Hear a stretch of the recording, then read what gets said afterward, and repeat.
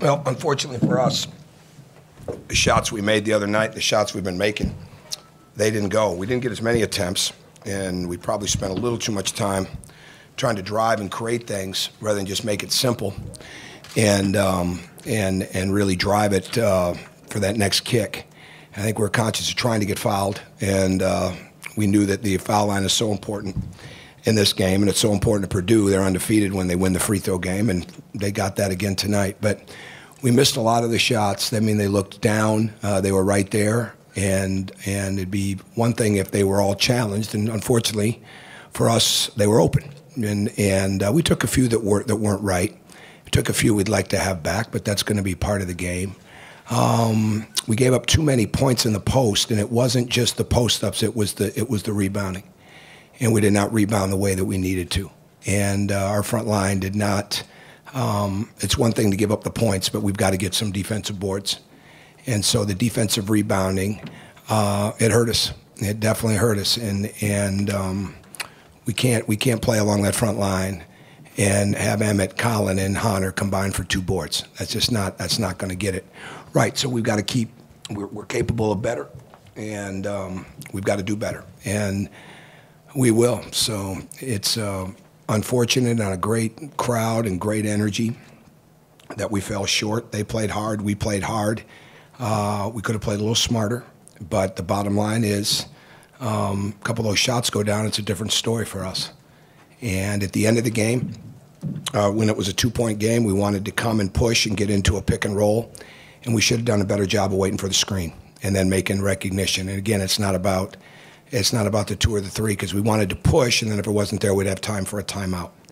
And but we got to let the screen get there, and let the I think it was James at that point get to the corner, so it creates the space. And our theory is usually in that kind of a situation, in a break play like that, just get the spots and get that screen in the middle of the floor. We were having good success with the screen in the middle of the floor. But it didn't get there. We shot it a little quick, and then we didn't get the board. So, but that's part of it. You know, we want to play with freedom. That's part of it. So, go ahead.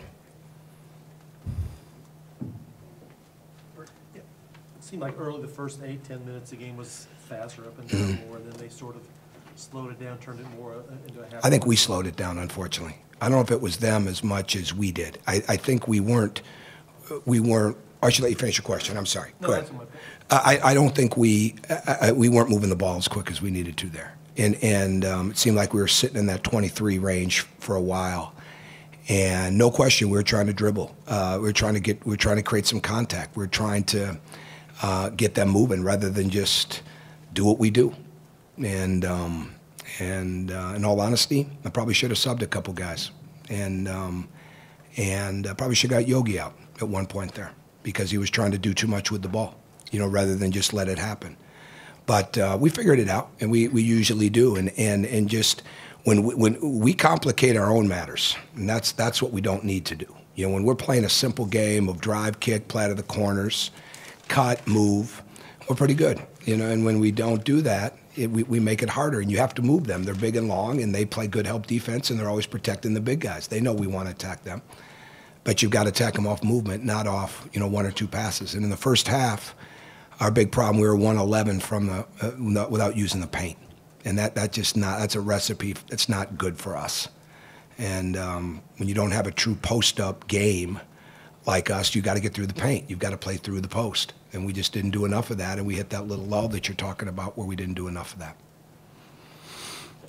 Mike. Yeah, you had the score was tied, and they got 2 or 3 layups right in a row there. When I called timeout, you talking about in the second half? Went with the zone, and Nakius had his big dunk, and yeah. Davis got that layup. Yeah, and as I subbed, as you might remember there. Yeah, we that was not by design. So that was not by design to let them come down the lane. And we needed to do a better job of standing our ground there. Is that the question? Yeah, was it just the fault of people in the zone, or guys in the zone? Yeah, it was moving out of the way. I mean, it is what it is. I mean, I don't think it's any big secret. You watched it. I mean, we didn't stand our ground. I mean, when they're coming down the lane, you've got to have better. I mean, you're in a zone for a reason, and at that point, it was a 1-3-1, And so you've got to play the middle. You've got the middle and the back. And we're not in that defense. We're not really going to the corner with that back man. So you just got to stand there and take your ground. That's why I subbed. Or hold your ground. That's why I subbed there. Tom, 47 minutes all your bench tonight. They scored 2 points. Is that tough of a night? Yeah, you know, I haven't really studied the box score as much. So, yeah, it's not good. That's not as good as it needs to be. But I haven't really looked through that. I'm a little more concerned about the rebounding because I think we missed open shots. But that we've got to get better rebounding out of our front line. Again, when you're dealing with the front line the way you are with them, you've got to do a better job of limiting them to one shot. That's why when we've had success, we've out-rebounded people. We've held them to one shot for the most part, and then we get some offensive boards. So I'll go through the box score later and as we watch the film and see how that shapes up. But that's my initial thoughts on it. You mentioned the rebounding. What changed between the Minnesota game and tonight? Was it just the 7-footers, the aggressiveness? What changed for you? Well, it's a different game, for one thing. You don't pick up from where you left off, for another thing. The ball bounces differently. That's another part of it. But I would probably say that we weren't as aggressive on the glass as we needed to be, and I think we missed some blockouts. But again, I don't want to say that wholeheartedly till I really look at the film. But my memory serves me correct. We missed some blockouts. But it's hard. You got to get when you're dealing with big guys, and they're really doing a good job of focusing. And when we guarded the three, you think you hold a team to 2 of 18 from the three, you're going to probably have a pretty good chance to win the game. But we didn't do a good enough job of limiting them. And when you're in position, you've got to get everybody into the glass. So without seeing the film, I would say that would be an answer to your question.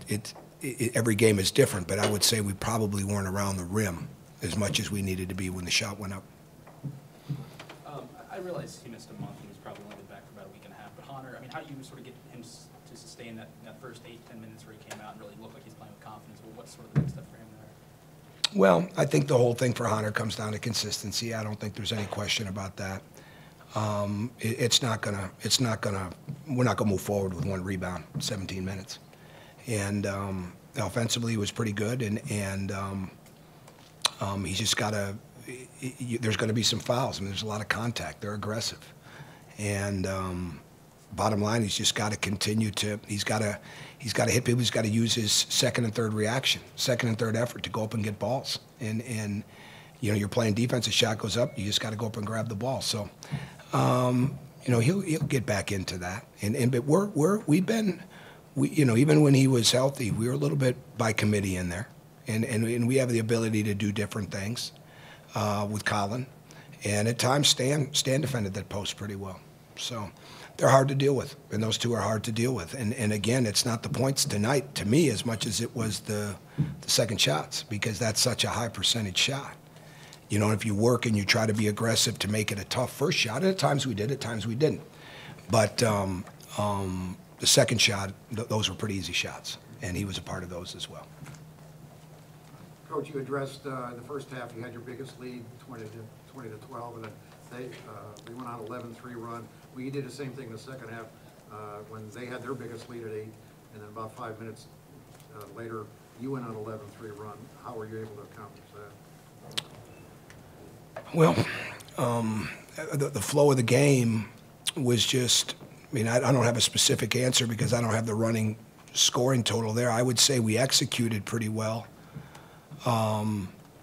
And even when we were missing shots, I felt good about that. The only time I was most upset when they got the layup and the dunk down the middle. I mean, that just can't happen.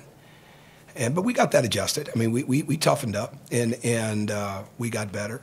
But I would just say when the ball is moving and when we're making that quick pass and we're making it one dribble early, which is a big thing for us, big thing to me, then we're better. But I got to go back and look at the flow of the game to give you a more specific answer. I don't have that photographic memory. I'm sorry.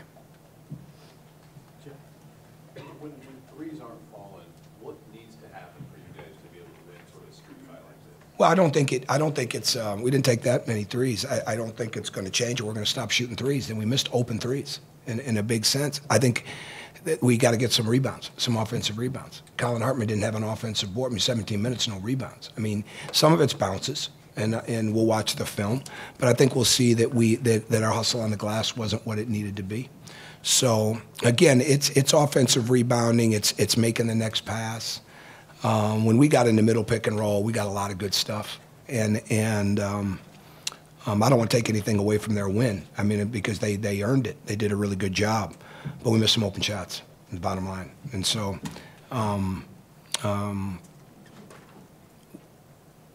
we come out of a timeout, and we're running an action.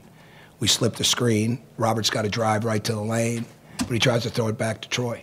You know, and Troy's not free. The play's for Robert to go. I mean, sometimes with young guys, that concentration, you know, and that focus when it's going fast is not what it needed to be. You know, so I mean, those are a couple things that would have given us a basket. It might have given us a three somewhere, right? So the bottom line is when the ball's going through the paint, I think I said this before about the other night, there was only one play that was really designed to get a three. And that's it. Everything else was off movement, spacing, flow, back cuts, next pass, transition, offensive boards, whatever it is. That's the biggest thing for us. So it's really not a number of threes or a number of twos. It's just getting through the paint and getting the best shot.